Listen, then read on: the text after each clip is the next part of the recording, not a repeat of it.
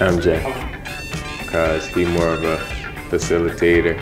He passes better, he's a better scorer, and he could just more fluent. Alright. Answer? Michael Jordan, obviously. He's the GOAT. 6 championships. I put you on the spot. LeBron, because no one could ever guard LeBron. Probably LeBron.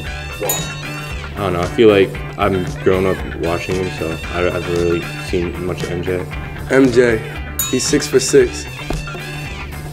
LeBron, because he's unstoppable. MJ, because he got way more accolades than LeBron. MJ, because he goes 6 for 6.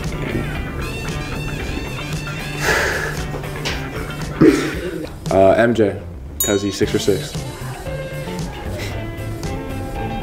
LeBron, because I think he's more like versatile. I mean, I never really seen MJ play, so everyone says MJ, but I mean, LeBron's good, so I'm just go with LeBron.